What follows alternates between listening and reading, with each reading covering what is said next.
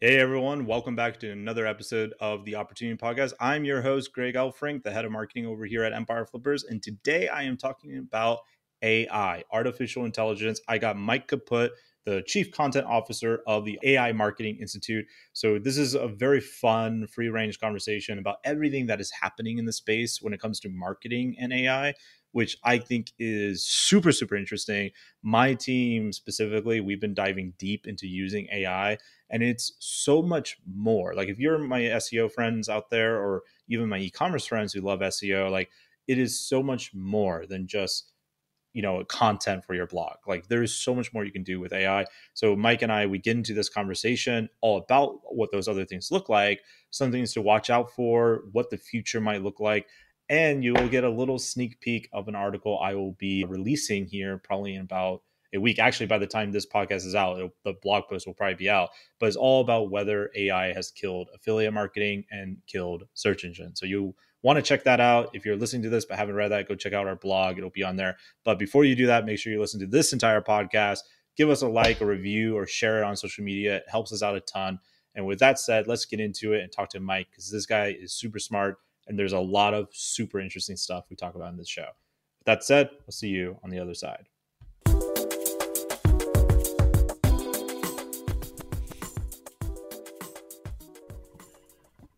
All right, I got Mike Kaput here with me, and I am very excited for this topic because my team has been diving super deep into AI, and pretty much everyone I know in the marketing circle, is nonstop AI, whether fearful and hateful towards it or like embracing it. So I'm glad to have you on here. For my audience that's not familiar with you, talk a little bit about who you are, like how did you get into this position, and what the AI Marketing Institute is all about. Yeah, sure. So my name's Mike Kaput. I am the Chief Content Officer at Marketing AI Institute, and we are a business that is a media, education, and event company. And our whole reason for being is to help make AI and AI technology approachable and actionable for marketers and business leaders of all types and all sizes, including marketing agencies. And we are marketers by trade. Myself and our founder, Paul Raitzer, who were the first people to kind of start working on this concept. We started working on Marketing AI Institute as a side project at the agency that Paul used to own. He sold it in 2021. I used to work there. I'd worked with him for almost 10 years at that point. And we started looking into artificial intelligence back in 2014, 2015 as one of the next big things that could really accelerate success for our clients. So Paul and I started publishing a very simple blog, just sharing what we were learning, the tools we were exploring, the challenges and questions we were running into. And pretty quickly, we started amassing, a small but significant audience of really passionate, forward-thinking marketers and business people who were trying to figure this stuff out. So long story short, fast forward to today, we've got a conference that draws hundreds of people to our home base in Cleveland, Ohio every year. It's called the Marketing AI Conference. We had attendees from, I think, all 50 states and a dozen plus countries in the last couple of years. We have an online education platform and a flagship course called Piloting AI for Marketers. And we published probably at this point 800, 900 pieces of content on how to use AI in marketing. And we've been doing this since 2016. End of 2016 is when we formally launched it as its own project. So at the end of the day, I mean, the last 3 months are extremely exciting because ChatGPT and tools like that have really opened everyone's eyes to what we've been talking about for several years, which is AI has a tremendous possible impact on what you do as a marketer every day. So you were really on the bleeding edge then, 2014. Like back in 2014, I was using like spin rewriters, like in my Black Hat SEO days, Right. which was not fantastic. I actually had a friend, he commented about AI recently on one of my social media accounts saying like, oh, I've been using these tools for like 5 years. Like, no, you haven't. These tools are like brand Right. new. Like this is not a spin Right. rewriter. Like, Yeah, that's exactly. so that's cool that you guys are now probably seeing, I would assume, are getting a lot of exposure because of your market positioning there, with the last few months just absolutely exploding with people interested in AI. Talk to me about how AI can reduce costs and increase revenue. Like, I know some of the basics of what that might look like, and I'm sure my audience could put two and two together too. But talk to me about some of the common ways and maybe some of the uncommon ways you can use AI to do this.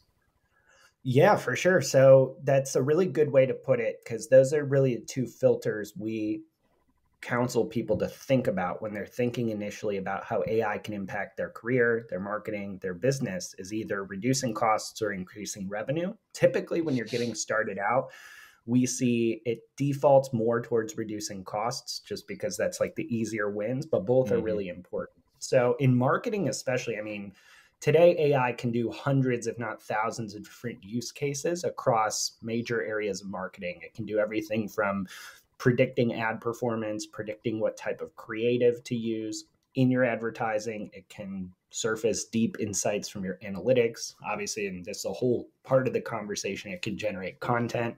It can improve email performance. It can predict which articles you should even be writing in the first place for SEO. So really there's three kind of big ways that AI reduces costs or increases revenue. And that's by making data driven tasks much more efficient and predictive.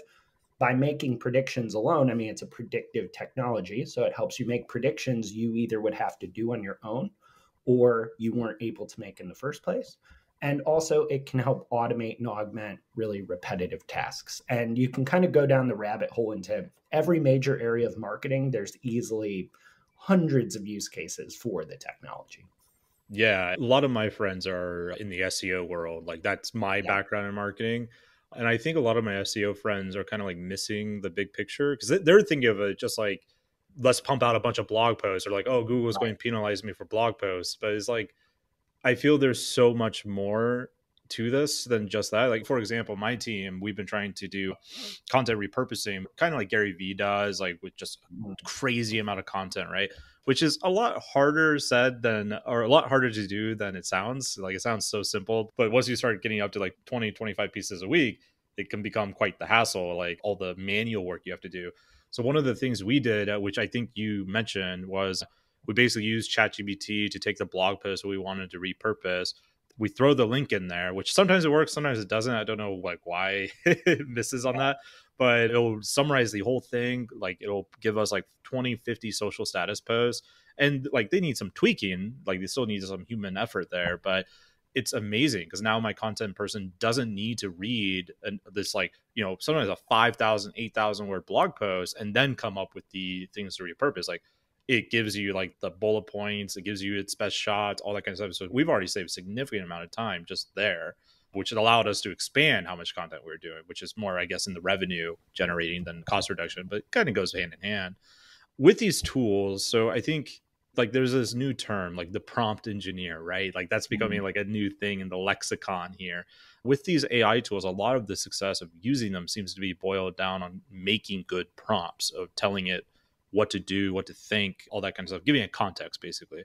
So for someone brand new to AI that wants to like start using this, what kind of tips can you give on doing the right prompts? What are some good ground rules? So, full disclosure, I'm still learning myself because this is so Oh, this is new, all pretty new. especially. Yeah. So, I think I've started to get good enough to be kind of dangerous. I'm by no means the prompt engineering expert, but here's a mental model that I really, really like that I did not create. This someone at OpenAI, who the makers of ChatGPT, they actually shared this, I think, on Twitter. And it's this mental model when you think of prompt engineering called genius in the room. And it goes like this. So when you're prompting a machine, whether it's ChatGPT or something else that requires natural language prompts, and it could be image generation, what have you, code generation, pretend that the machine is a genius who knows a lot about a lot of things. The genius lives next door to you and will answer any question you ask of it. But there's this big catch. You can only talk with them by sliding a note under their door. They don't know you, they don't see you. The only context they have about what you are trying to do is on that slip of paper. So anytime you think of a prompt, imagine to yourself the genius next door, the genius in the room. Would they be able to execute your instructions to your specifications with everything that's on that piece of paper? And if the answer is no, you need to refine the prompt more. You need to offer more detail. And basically, this comes down to the idea that context is key. You want to explain the problem you're trying to solve, talk about the output and the format. I mean, you'd be surprised. You can tell these machines literally do it in the style of a famous author or act Right. like a therapist or whatever. It's pretty breathtaking. And then give the machine, at least today, any unique knowledge it needs for the task. So you mentioned like repurposing blog posts and things. The link sometimes work, sometimes don't. If you can, just tell it, here's what the blog post is about. Here's what I'd like to repurpose. Here's how I would recommend trying to do it. So the more context you can give, the better. And you can also kind of think of it as like, if I gave this prompt to a newly hired intern, could they achieve what I wanted without coming back and asking me a bunch of questions? So that's kind of the mental model I use today. And, this is changing so fast that a week from now, who knows? We might not need prompt engineering anymore. But It that's early really comes out, just like plug your brain into OpenAI, the yeah, API works. yeah. That's cool. I want to talk about the changing pace of all this because it's already changed pretty significantly from even when ChatGPT launched. And obviously, ChatGPT is like the thing that took the world by storm, but you've been in it much longer than that. And I've known about AI tools much longer since ChatGPT, at least probably like 2 years. Just in my mind, made it a lot more accessible into the consumer's mind. Yeah. Talk to me about some of the processes you've seen in terms of increasing revenue and decreasing costs in terms of, so you mentioned email, for example, like was an example of using AI to send better emails in terms of open rates and all that kind of stuff.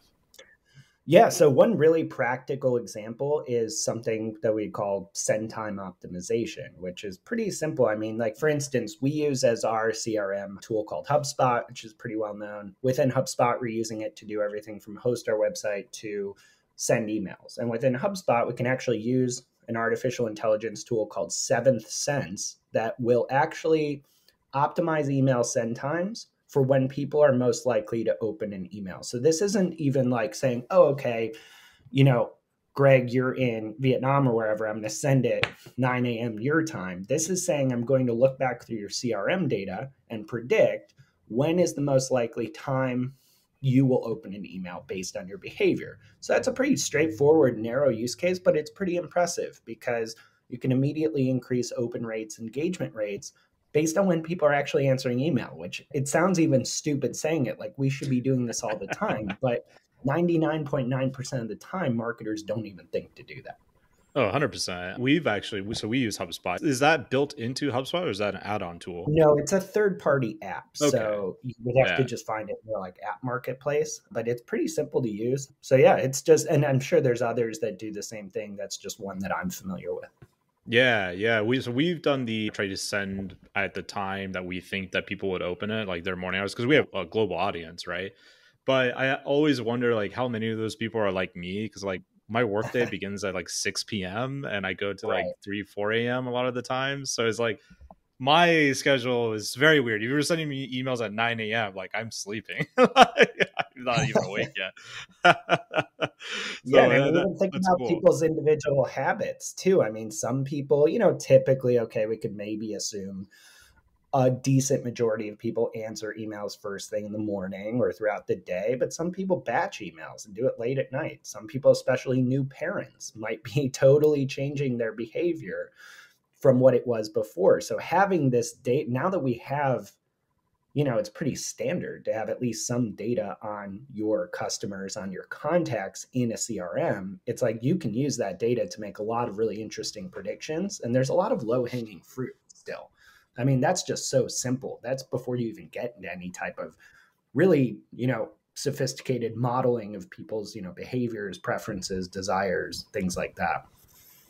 How much do you think these maturing AI tools, which, maturing, put that in quotes because they're all still so new, but they've gotten so significantly better recently, how much extra leverage will say like a solopreneur, which is a one-man show, is going to get from all of this? Like you mentioned email, there's content. I mean, we haven't even talked about images, and now there's video AI that's starting to come out. How can a solo person really take advantage of all of this? I saw someone put it really well on Twitter, and forget completely who said it, but someone was like, look, we're probably about to have a solopreneur $1 billion business at some point, because the leverage that these tools give you in certain areas and the levels of maturity and capabilities are very different across different areas of marketing and business. But overall, the trend is the leverage they give you is insane. I mean, 10x in your output is like, I would say, standard today in what is possible. I know for a fact today, I think that's going to 100x at some point soon. So, especially when you're thinking about content, if you run a content business, that's probably one of the higher leverage areas I would say today, just because of all the advancements in generative AI. I think if you're doing anything, you could very well be a one person content empire at this point with enough Yeah, yeah. time dedicated to it, So, right? Because so this is a funny like side note. So I mentioned we increased our content production to about yeah, 22, 23 pieces a week. But my guy that runs our YouTube channel, Nick Cheek, go watch his YouTube channel, audience, like and subscribe. I've been trying to convince him to like, hey Nick, let's deep fake your voice, and now we can produce unlimited shorts because like you can use a tool like Descript, speak into it for like 40 minutes or so, and it'll yeah, make like your voice, and you can just type anything that you want Nick to say.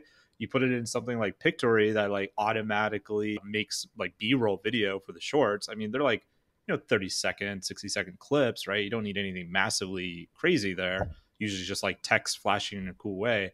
And he's like, yeah, maybe. And then finally, like, hey, Nick, it's been like a month. Like, are we going to do this? He's like, I don't feel comfortable with it. Like, all right, I guess we'll just deep fake myself.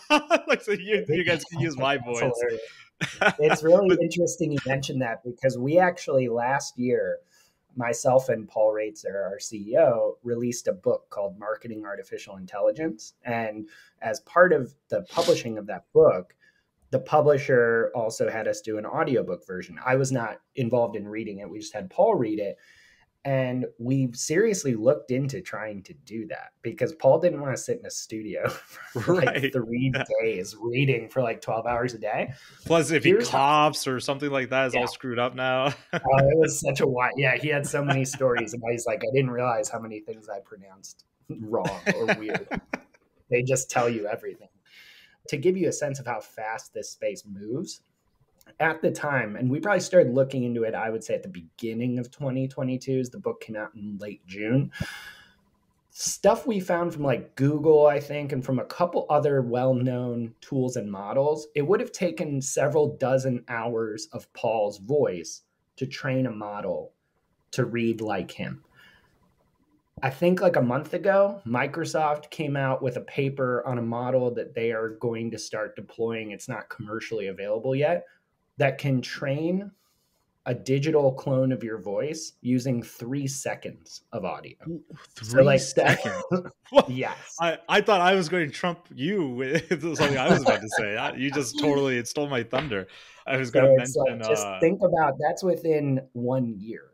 And this that space that's is just moving so fast. It's getting faster. That's why it's like, especially people listening, if you tried out AI tools like 18 months ago or more, you need to get back into trying them because they've oh changed yeah. fundamentally. So like just a year ago, I think it was about a year ago, I was very familiar with AI tools like Jasper, for example, for AI writing, and like I hated it. I'm a fast writer, so like I felt Mhm. like they just slow me down most of the time. But now, like I have a friend, he's a solo developer that he came out with a tool called Zimwriter, and it basically uses the OpenAI API, same thing, very similar to Jasper in that sense. Only he doesn't mark you up on the token, so Mhm. you just pay one-time fee or a monthly fee to use the software, and then whatever the token cost is to OpenAI.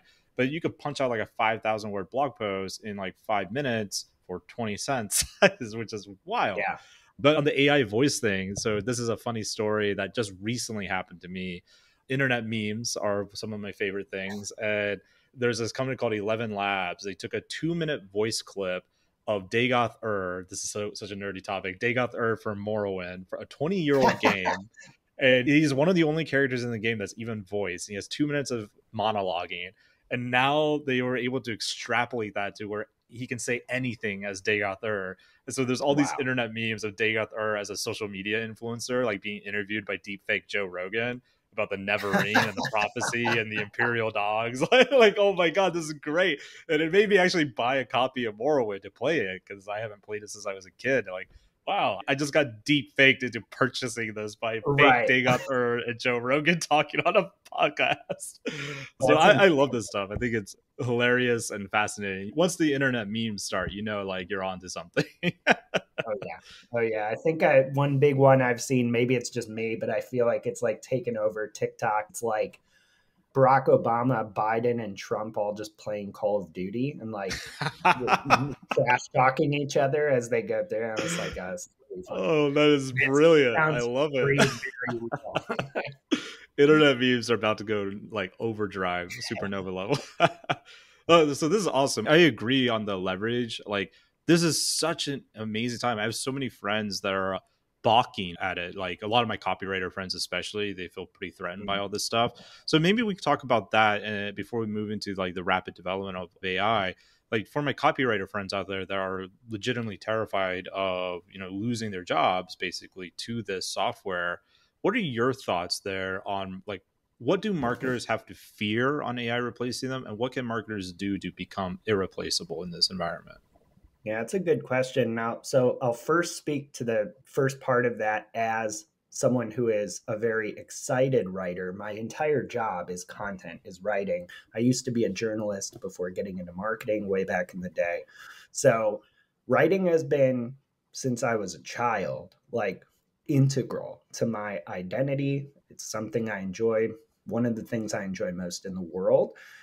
So I get the fear. I get that you could feel like there's something threatening you or potentially taking something away from you. And I don't think those concerns are totally unfounded when it comes to some of the content we've been asked to produce in the last 5 years or so. I mean, we have like everyone in marketing has done the kind of really surface level, top of the funnel content to get search traffic. Like that's the game. And that's Yep. okay. Like it wasn't bad, but it became a very large part of our jobs, I would say, in a lot of copywriting and content teams.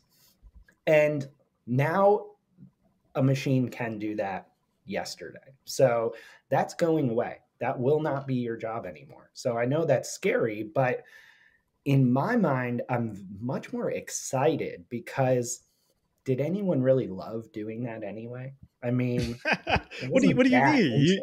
You don't want to interesting. write the next best 7 top things ever? Right, Like, yes. what are you talking about, Right, Mike? 17 top tips or something, I, yeah.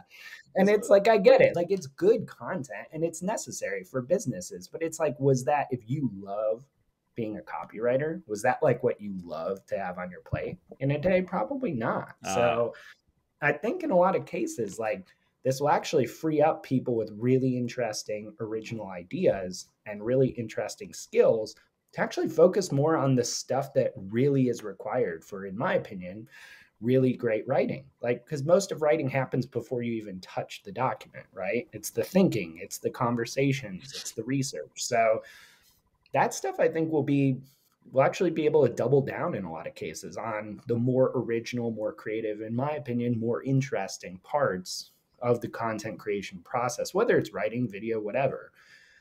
I think if you're a marketer in general, you probably need to start thinking about this though, because like it's too easy to sit back and say, oh, well, this is my job. This is what I do. Like that's going to change. It's already changing. I mean, I keep coming back to ChatGPT just because it's a very accessible example.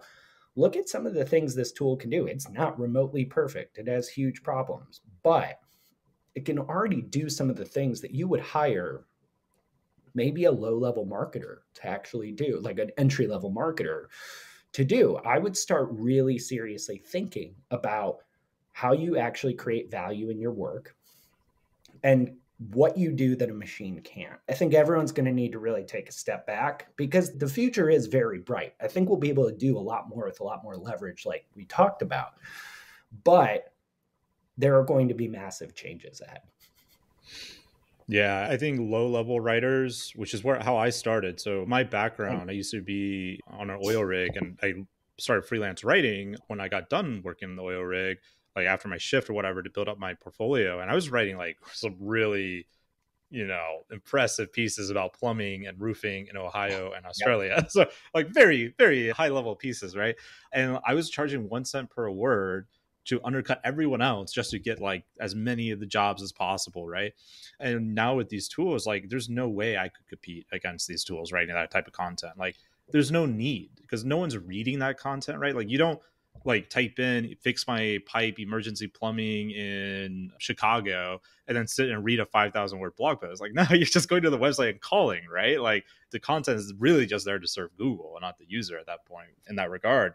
So I think low level writers are definitely on the way out, and to a certain extent, maybe even like low level intermediate. But from what I'm Yep. getting from what you're saying is if I was worried about this and I wanted to make sure I was going to be okay with it all, I should really focus more on strategic thinking, like the vision of how do you implement this most effectively. Is that kind of what you're getting at?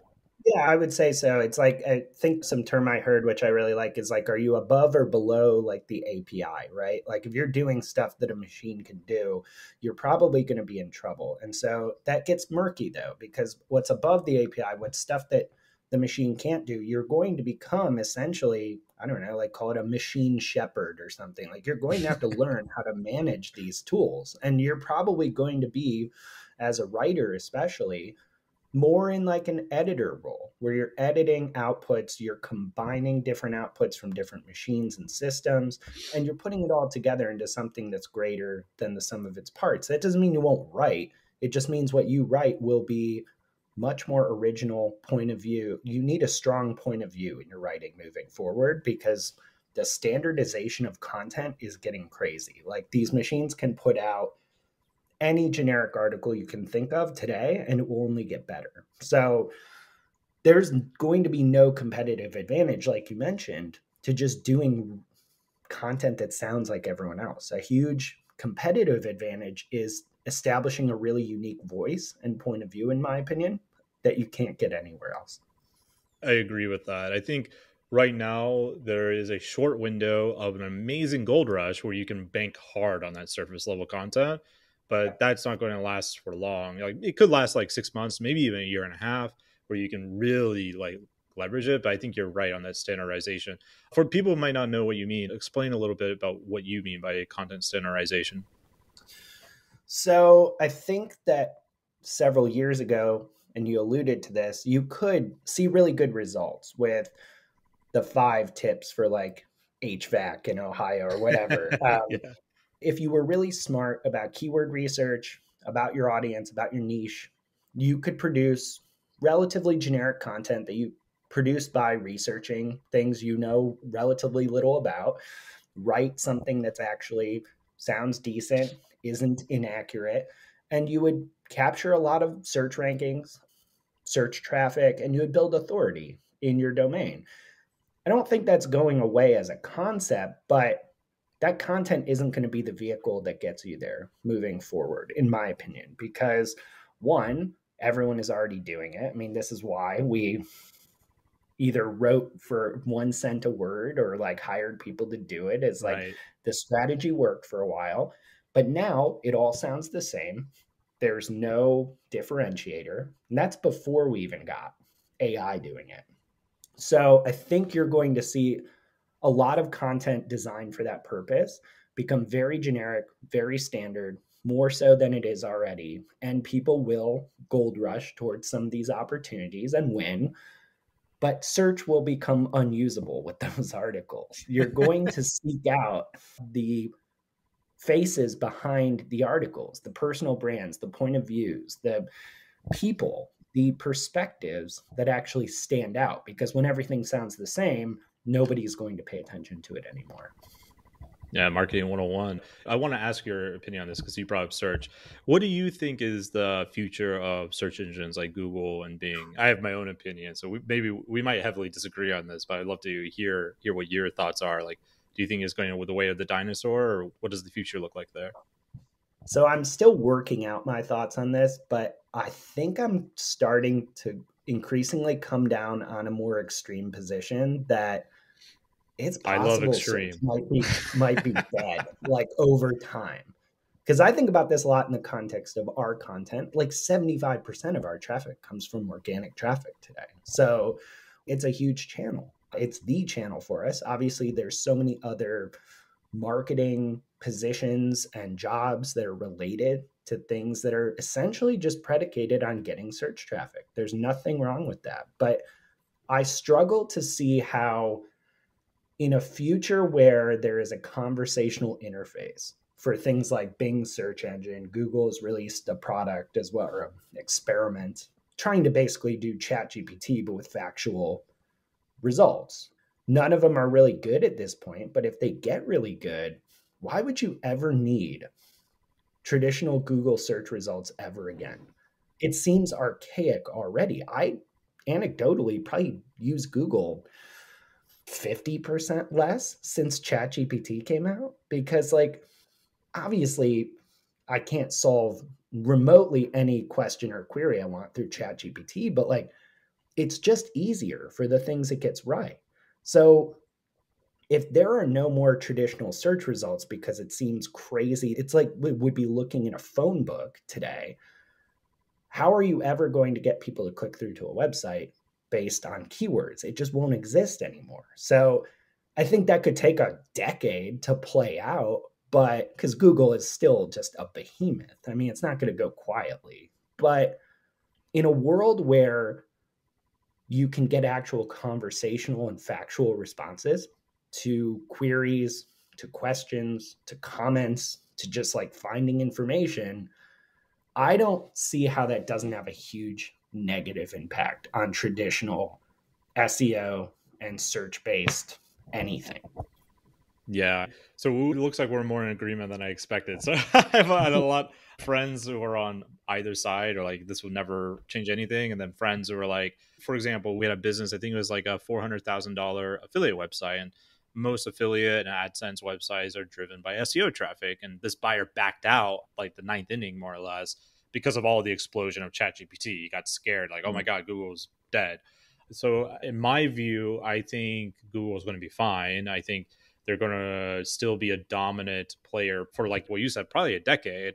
And I actually just wrote an article I'm coming out with where I think the fastest possibility of AI like totally destroying a search engine is probably like 2 years, which I think is really unlikely, extremely Yeah. like everything has to go perfect, which based on Bing's AI having a literal mental breakdown over the last week or so, I don't think where that's going to happen. Like things are already going Right. wrong, right? But then like I think in 5 years something could really change, and I think the biggest thing that people aren't thinking about is kind of what you said, where like Google search today is the modern version of the yellow pages of the phone book, but they Yeah. do not look like each other at all. Like they're a totally different format. And I think the future of search with where AI truly takes over is not going to look anything like what Google and Bing has today. Like you said, Yeah. it will be archaic. It will be the old mode of doing it, which I don't think we're any or close to that yet. So I think most of my SEO friends can, calm down on that front Right. probably. Well, I'm curious about your opinion on this because I think it almost misses the question. Like when people say, is this going to kill Google? Like maybe Google tomorrow figures out how to preserve its advertising business Yeah. in a new search format. I think the question is the traditional search results page dead? Like Google might be fine, to your point. I mean, they might figure out a way to just monetize a conversational search interface. But like in a world where nobody clicks through to websites based on keyword searches, that's a monumental impact. Huge. Yeah, it changes the very fabric of the internet. And so like the way I've been looking at this is a big reason why I don't think anything significant is going to happen to Google for like 5 years at least. Because if you look at how much it costs, and these are just numbers I researched, so they could be wrong, but to implement like a full blown AI search system that replaces all the queries with AI, with like something like ChatGPT, for example, it would cost Google an additional like $30 billion a year. They make about Yeah. 54 billion right now, and it would absolutely crush their search, which I don't know what their revenue is on that. But they're also, since no one's going to a website, like they make $16 billion a year from GDN, the Google Display Network. Those are the ads you see on sites. Now that's also mixed in with YouTube, so I don't know like how much of that is YouTube and how much is like on a website. But they stand to lose potentially up to an additional 16 billion plus whatever happens to search, because no one knows how to monetize the conversational interface yet. So it's like, I don't think Google is literally going to gut the most profitable business in the world in Yeah, a chase to like catch up with ChatGPT. Like they didn't want to release Bard. Like that happened because their investors like forced them to do it. And then it led yeah, to all these problems that made them lose like $1 billion. Like, well, I told you it's not ready. I think it'll be extremely different when we do get to that point. And to your point about like seeking out voices you can trust, I think that will become even more important. And especially once the deep fakes of voices, like what I was joking about earlier today, really takes off, like you're really going to want that. I think the good actors can probably use that to make like really solid content. But yeah, people are going to look more and more for that authenticity in this sea of standardization. yeah, for sure. I think there's a very real chance we have, we've already seen the trends towards this before any of the recent AI developments. Like this is why influencers are such a huge thing, is in a Yep. world of noise, we trust individual voices, whether they're right or wrong. We gravitate towards the real, towards the authentic, towards the individual. I think that's just going to be supercharged in the next 5 years. It's going to be interesting. It's going to be a challenge to know who it even is not an AI soon. Like, Yeah. have you seen what Korea is doing with digital influencers? We wrote a bit about various AI influencers in the book. I don't know if we looked at Korea specifically, but yeah, there's definitely like digital avatars that are just, hey, that very transparent about I'm an AI, and there are millions Check of out this people. purse. Yeah, yeah, it's wild. Yeah, yeah. I looked at a few of their accounts. They have like pretty massive followings. I forget the company that kind of like spearheaded it, but what a fascinating time where you have AI that looks like people acting as influencers. And then on the opposite side, you have these YouTubers who are using technology to look like digital avatars wearing like bodysuits, like the whole VTuber movement that's like huge in Japan. Like, what a wild time. The person that It's looks like medieval knight is the actual person, is the actual human. one of the main reasons I ended up even getting interested in AI is since I've been a child, I've been a huge science fiction fan, like a big science fiction reader. And so that was just like, obviously AI is like features so prominently in a lot of like sci-fi books Oh and yeah. movies. But I truly, like, some of the things I've read, I'm like, oh my God, I thought this was ridiculous when I read it, that there's AIs talking to AIs, but it's like, no, we're kind of there. We're getting there. My friend sent me a screenshot of he uses Microsoft Office and like in all of his business stuff, and the screenshot was of a guy sending him an email, him summarizing the email through ChatGPT, responding to him, and his person that got that email also summarized what he sent through ChatGPT. Speed it up. So yeah, we're already there. It like, it didn't cause like, the next Terminator war. It was much more Right. mundane than that. But I'm with you on the sci-fi stuff. I think AI is brilliant. I've been into this stuff. I mean, not as deeply as you. I'm more of a layman, but yeah, I think this is miraculous stuff. So let's talk about the fast pace of change here. So if I'm an entrepreneur, I'm full on board wanting to leverage AI to the hilt, but things do change so fast. Like, what's your advice on me staying abreast of all those changes and making sure I'm up to standard? Because like even 3 months ago, the landscape was radically different than it is right now. Yeah. So, not being an entrepreneur myself, but being kind of a helper to one who is running this company, I will say that a few things that really stand out to me about this space that I would keep in mind if I'm an entrepreneur is that you probably want to, and this seems obvious, but there's a lot of books out there, and I'm not saying don't read our book or whatever. Our book is really good. You should read it. Buy it and But put it into ChatGPT. exactly right. Yeah. Yeah. The next edition, we might not actually end up writing. Who knows? ChatGPT might be the author on that. But I think you actually really do need to figure out who to be following in the space. And you probably should be using Twitter as your main curation source for information because it moves so fast. Like I told you, we do a weekly podcast. I don't even do the prep for the podcast. I used to try to do it more in advance, and it was pointless because things would come out over the weekend that just torched any prep I had done. So it's literally day by day in 2023 where things can change in 24 hours dramatically. So I'd say if you're following the space, you probably want to start with the most real-time information. Obviously, going and reading all the foundational books and understanding it deeply is really important, but you truly cannot wait for like a weekly or monthly article or magazine or source to be updating you on this stuff. It will be out of date. So that's one. Two, I would say be really smart about what technology you build your company around. The tools can change so fast, and there's always a flavor of the day or week.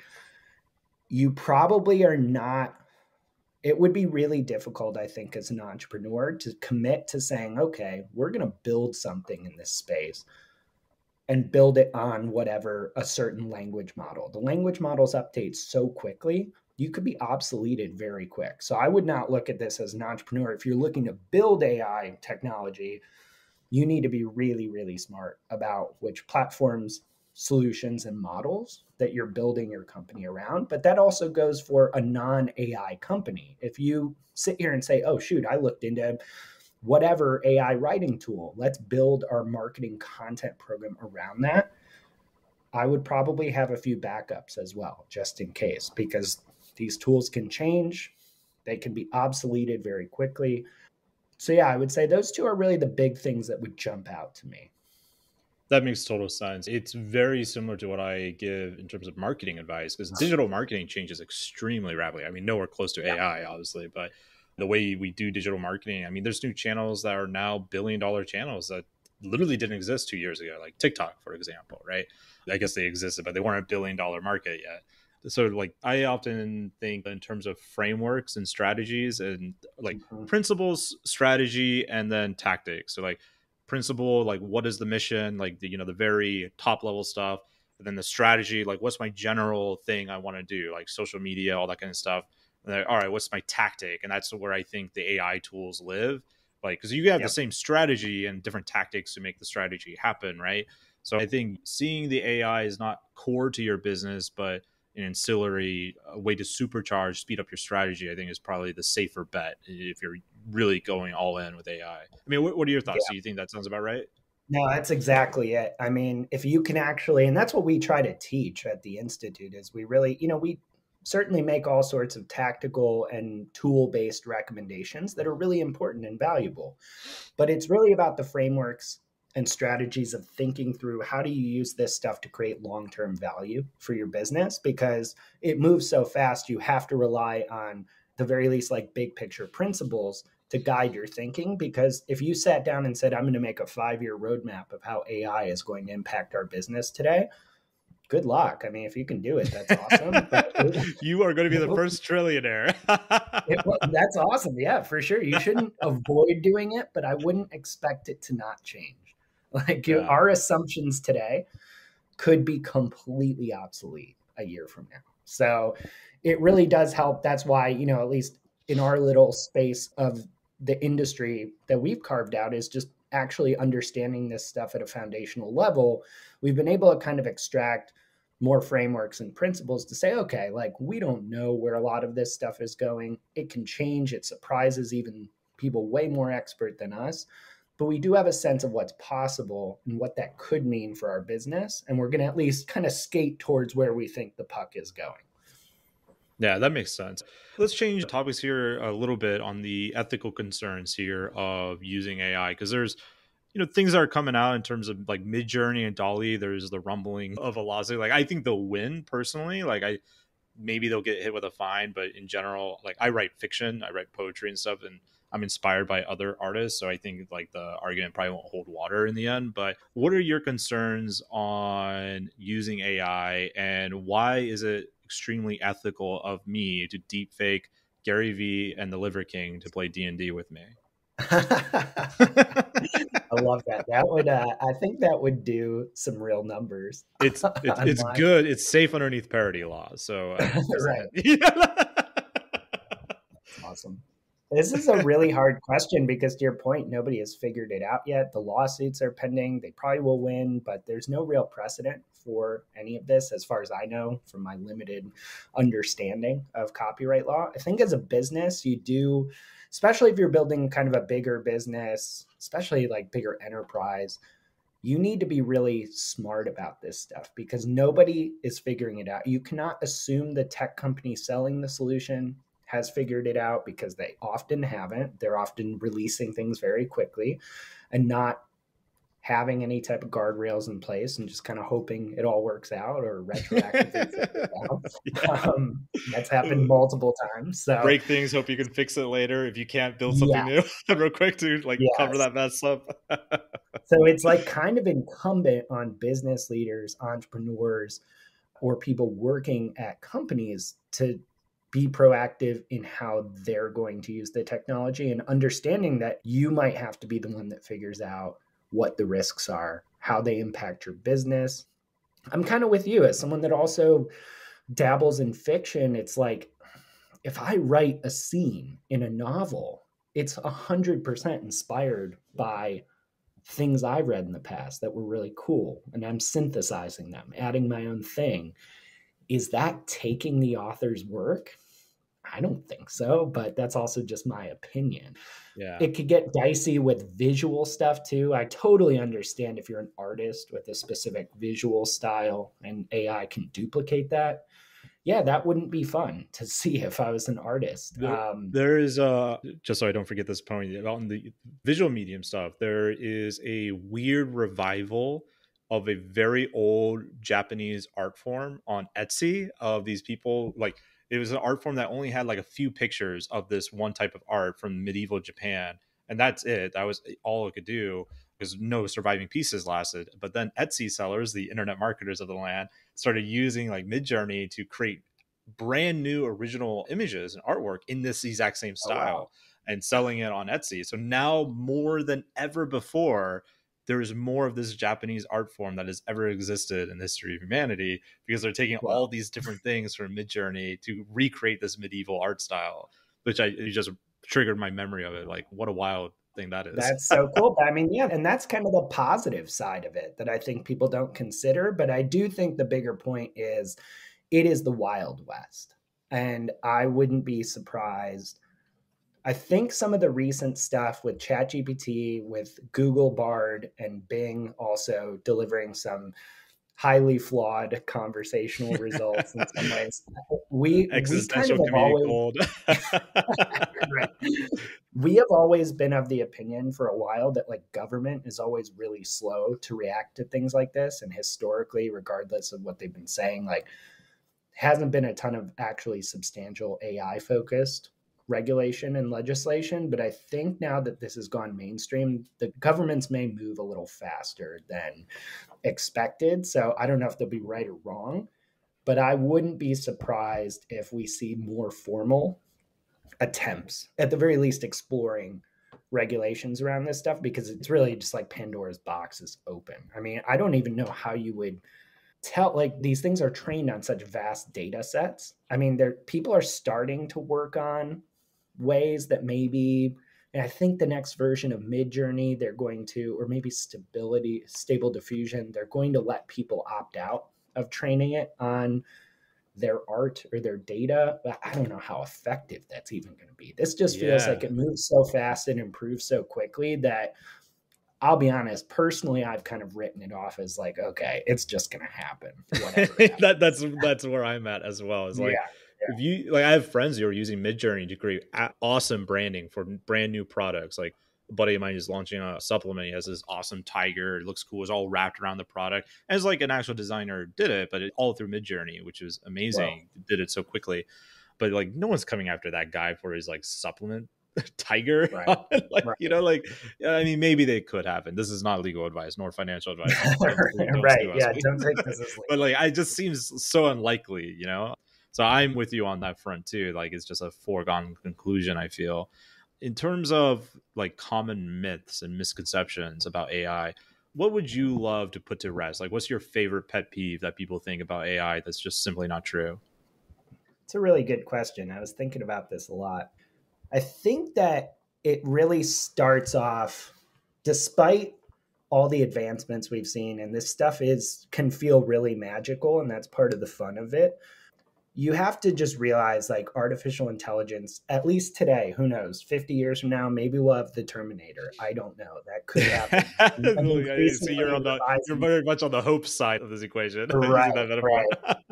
So don't quote me on this 50 years from now when we're no longer here because, Skynet has taken over. But today, I would say you got to get away from the science fiction stuff of it. It's super compelling, as much as I love the science fiction idea of AI. These are not sentient machines. They don't feel anything. They're not exhibiting agency, self awareness, any type of independent behavior. They often do things we don't expect, but it's all for mathematical reasons. And we don't expect them or know about them because sometimes the models themselves can be so complex that people creating them don't always have full insight into what is happening. And that's scary and that's interesting and impressive, that powerful. So you have to be aware of those concerns, but you just got to put to rest finally, like, these are not intelligent machines today. Yeah. I mean, they can Yeah. do intelligence like tasks, but you cannot view this as some big, crazy, hairy, like, science fiction thing you'll never understand that's so way beyond you. It's real technology that has real effects and is usable today by any person on earth, regardless of experience. So I think sometimes that idea can just be so overwhelming for people, but you're going to have to start using it. No matter who you are, what you do, you will have to start experimenting with it. Otherwise, you're going to be seeing some pretty serious existential risks in your career and your business.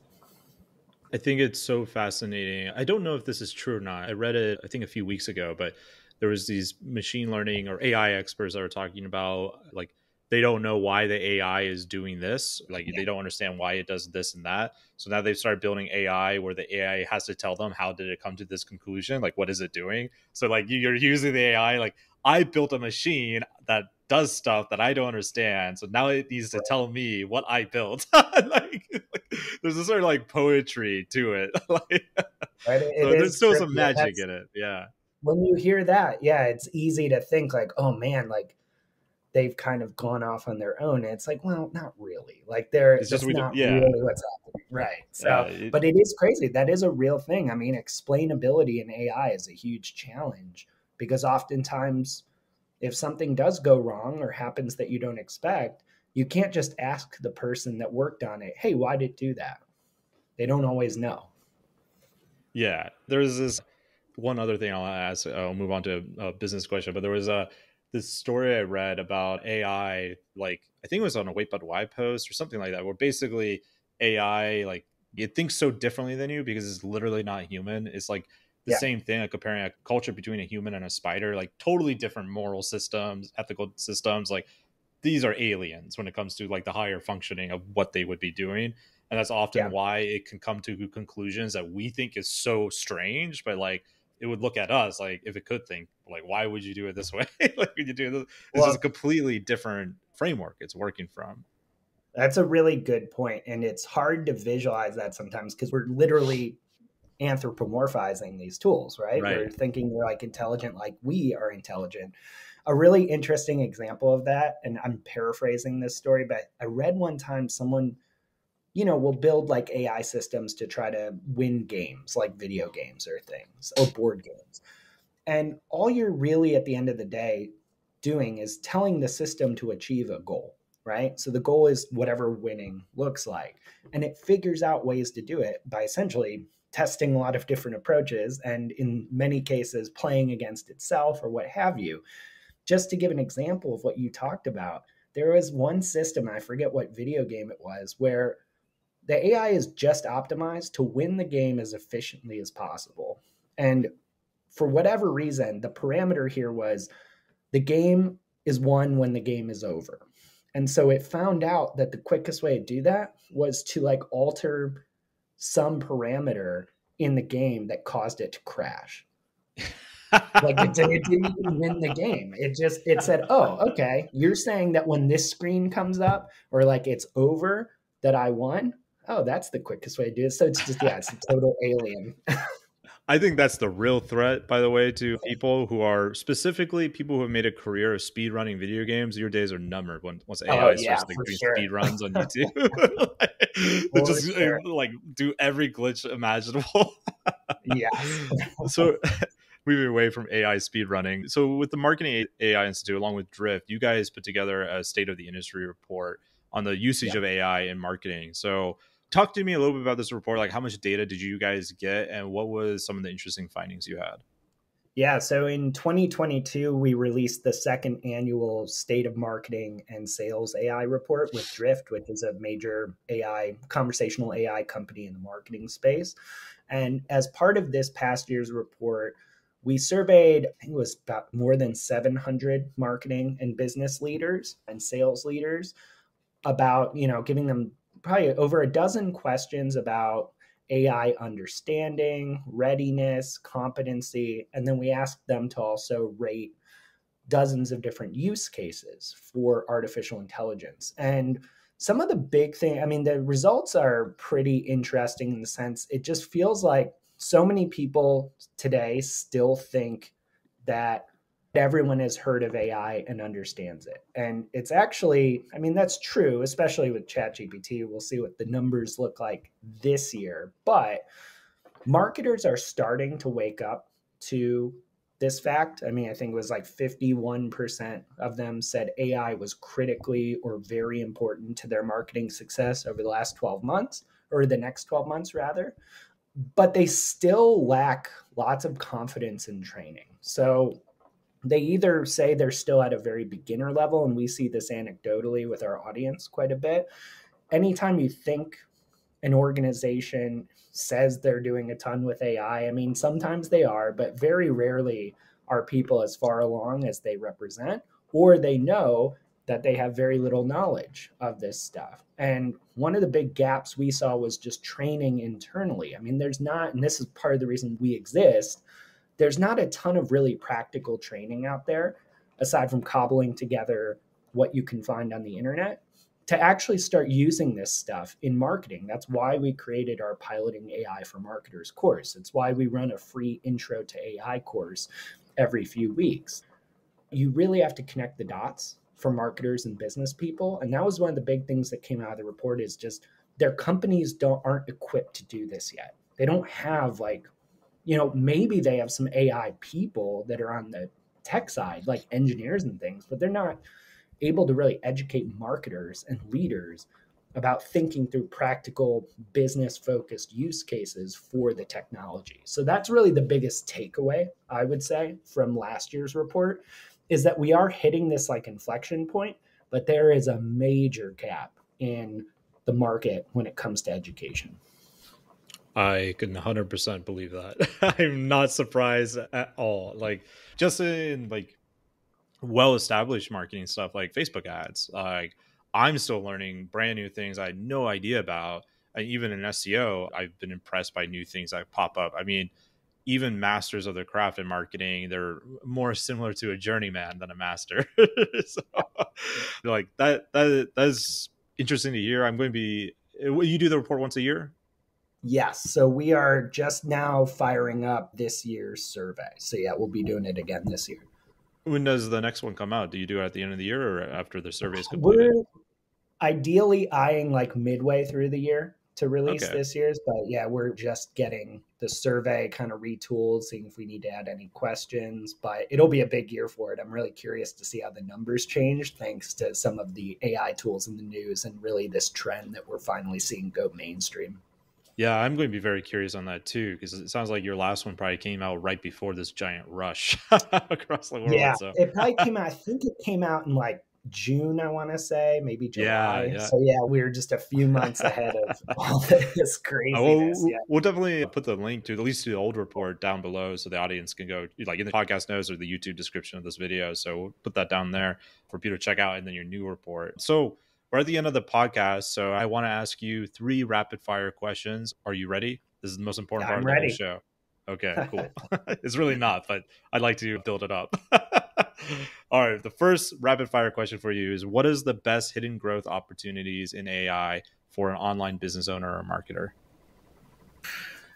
So I'm going to kind of answer this twofold. I think the hidden growth opportunities are one, determining how your content and how your perspective on the market, it cannot be duplicated by a machine. Really sitting down and deep diving on saying, okay, whatever you do, whatever content you create, how can you make it actually different than what a machine can output? And then I think at the same time, the hidden growth opportunity is taking that unique perspective that nobody else can do but you and scaling it using AI content tools. Like you could literally be doing in whatever industry, if you form a strong point of view on your market, you could be doing a weekly, maybe a multiple times a week podcast sharing your thoughts. And you as a solopreneur could be using AI to scale that podcast with an hour of recording or whatever into dozens of different pieces of content and essentially just take over the conversation in your industry with a really well thought out point of view that nobody else can even touch because it's based on your own unique perspective, experience, and expertise. Yeah, I love that. There's a lot I could unpack there, but it's a rapid fire section, so I want that. What tools or resources would you recommend for people who want to make good use of AI? I'd be remiss if I didn't mention marketingainstitute.com is a good starting resource. We do have tons of really well-crafted education, both free and paid, that is really designed to be extremely practical. Like we're a small startup running a business. We used to be doing this with clients as well. So it's all real world education that I would highly recommend you check out. Honestly, too, I'd go back to figure out which voices are sharing the most interesting things on like a platform like Twitter. I think you can learn a lot in real time by just following some of the main people in the space and starting to get a sense of what people are talking about and how they're talking about it. Just a quick follow up to that. Who are some of the main people on Twitter? Like obviously you guys, but who else would you recommend? Yeah, so a couple people recently that I've been paying attention to. So first, anyone who runs one of the major AI companies. So I'm going to actually make sure I don't get his name wrong. Like one guy who runs Stability AI is named Imad, Emad Mostak. He is the CEO, I think, of Stability AI. He has a lot of really good commentary. Anyone that works at OpenAI, I would start following. They are very active on sharing almost as like their first announcement, sharing things, really interesting thoughts on Twitter. If they're talking about a topic quite a bit, you can expect to probably be hearing about it soon in terms of a product development or a release. I would say also Allie K. Miller is a kind of friend of the Institute. She used to head up AI at Amazon, AI investments, I think. Now I think is doing her own thing. She is really savvy about sharing great content about actual businesses and AI use cases for startups. And then I think also Robert Scoble, who is like a longtime tech reporter, I think, but he has really started doing a magnificent job curating thousands and thousands of AI Twitter accounts and sharing some of the best things from them. So for sure, those three, you could get a long way just looking at what they're doing. I wonder if that last guy is using AI tools to help him synthesize through all I that hope data. so, because otherwise he must be doing this 25 hours a day with the amount of things he surfaces. That is awesome. All right, my final question and the most difficult and important question. What has been your funniest moment working in the AI world and the marketing world? Funniest moment. Honestly, like very few things recently in my career have just given me more joy and just hilarity than just messing around with ChatGPT. And it's just incredible. And also image generation tools. Like it's been hilarious, like the star of my fantasy football text thread, because I just make crazy stories and illustrations, like kind of making fun of our friends, like when they lose. So it's just been, there's so many ways you can use those tools for humor. I'll just sit here for like hours and experiment with them and just like laugh to myself like a crazy person. I have a friend group on Facebook and we're always giving each other a crap, right? And like one guy he's trying to work out, so I always do put a picture of him as a seed in Mid Journey with like a picture of him at McDonald's like eating hamburgers. And it's just like all this AI imagery of him just like becoming an absolute slob with his diet all the time. That's amazing. I feel like we're only scratching the surface of like AI powered trash talking to our friends Oh, that I that think I might need to experiment more with. I mean, that we all know where the true innovators of that will come from. 4chan. They were probably the ones that made the day got third meme that made me buy more Right. with. They're probably already Right. on top of this, right? That's a good Well, point. well, man, it's been awesome chatting with you. If someone wanted to reach out to the AI Marketing Institute or to you personally with questions or anything like that, where's the best place for them to do that? Sure. So definitely just head to the website, marketingaiinstitute.com. We've got contact form, chat, pretty easy to get in touch with us. If you want to get in touch with me personally, feel free to email me, Mike at marketingaiinstitute.com, or find me on LinkedIn. It's pretty obvious. There's not a lot of people with the last name Kaput, I don't think, on LinkedIn. So yeah, feel free to reach out to me there and connect as well. I try to be pretty active there as well. It's probably the main channel I'm most active on socially for the business. So I would say, yeah, that would be a good way to get in touch. Awesome. Well, thanks for coming on, Mike. It was a pleasure. Oh, it's a pleasure. Thank you so much.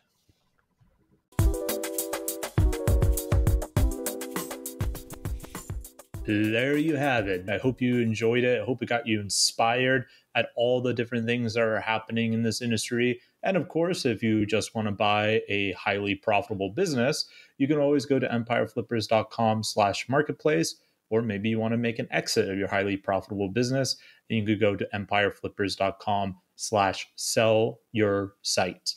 I've been your host, Greg. If you enjoyed this episode, make sure you leave a review, give us a like, a follow, share it across social media. Talk to you all soon. See you on the next episode.